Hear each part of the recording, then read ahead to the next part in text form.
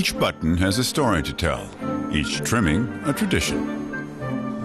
Beefeater Moira Cameron is getting ready to take visitors on a tour of the Tower of London. Good morning, ladies and gentlemen. Welcome to Her Majesty's Royal Palace and Fortress, the Tower of London. The Tower of London is almost 1,000 years old. Its traditional guards, known as Beefeaters or Yeoman Warder, are all former soldiers. But there'd never been a female soldier among them until Moira Cameron came along. Even now, people at 5 years on, people still say, oh my goodness, a woman. I go, yes. How nice of you to notice. Cameron was in the British Army for 22 years, reaching the rank of Sergeant Major. Yeah, just go around. Her duties at the Tower include giving directions, telling stories, and being a role model for others. It is a very privileged position to be in. I didn't realise how privileged until I met up with an American couple. They were on their first holiday without their children, and the chap had said to me that his daughter had seen my picture in the paper, and she said, "Do you know what this means, Dad?" And I went, "What?" And she went, "It means I can do anything I want to do. Anything I want to do."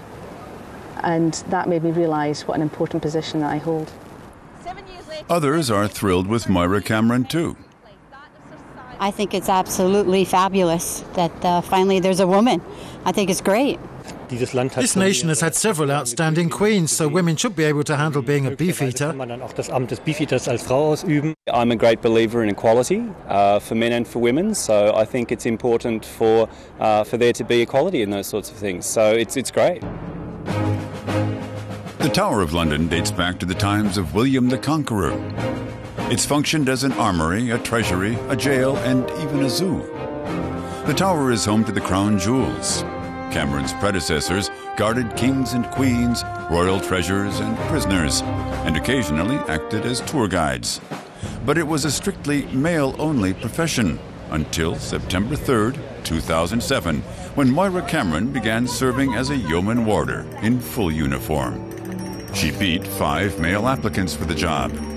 Her appointment made the headlines. Some people objected to a woman occupying this traditional post.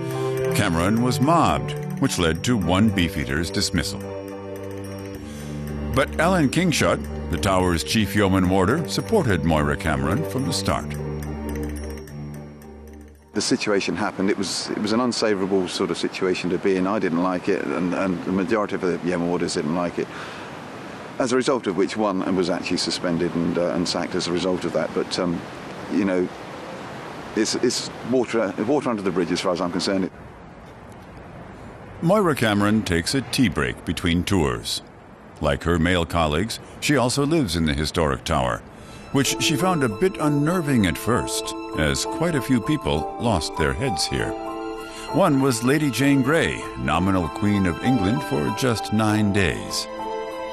Her ghost is said to haunt the tower. One of the questions I was actually asked in an interview was that the place was meant to be haunted, and coming here as a single girl, no husband, they said, are you going to be okay with that? And my answer to that was, it's never the dead you have to be worried about, it's always the living. 5 years after the appointment of the first female Beefeater, people here are looking to the future. Cameron loves her work. It's a wonderful job, especially in days like this.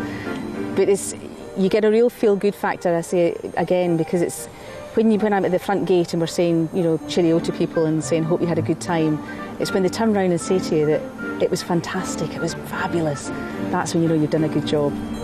Soon there could be more girl power at the tower, as 2 other women have also applied to become Beefeaters.